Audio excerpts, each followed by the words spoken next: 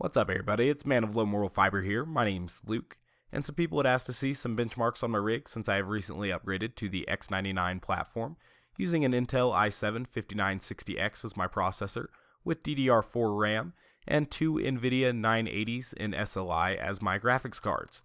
So I wanted to bring you guys a benchmark here. This is Firestrike from 3D Mark, and it's a pretty standard benchmarking application for high-end gaming PCs.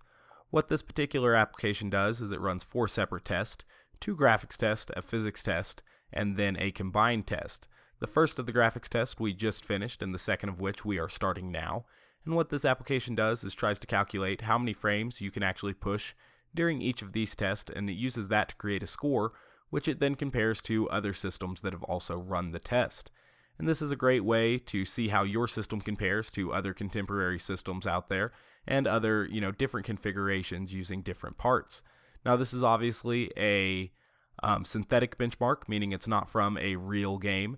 And a lot of people actually prefer real game benchmarks because every game will perform a little bit differently, maybe favoring one type of system build over another. But I still think these synthetic benchmarks are pretty useful and fun to run and everything, and I like to run them after I've made changes to my system via hardware or overclocking profiles, etc. Now, speaking of overclocking profiles, right now I'm only running moderate overclocks. I have my CPU sitting at about 4.3 gigahertz, and my graphics cards are only clocked a little bit higher than what EVGA sent them out as with the superclocked versions, because I did buy the EVGA superclocked version of the 980s. And obviously I'm also running Shadowplay at this particular time, so I'm losing a few frames per second because I am recording. However, I still do pretty well, and we'll see the results here in just a second. This is obviously the most intense test, the combined test with a lot of stuff going on in the background and the foreground.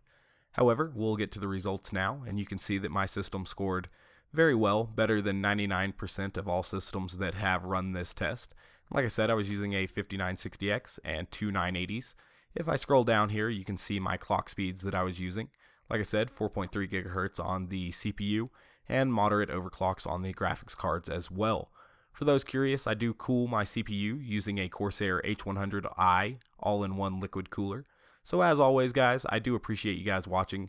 If you haven't yet taken the time to subscribe, please do so. I'd really appreciate that. Otherwise, one more time, thanks for watching, and I do hope to catch you next time. And thanks for checking out my system benchmark.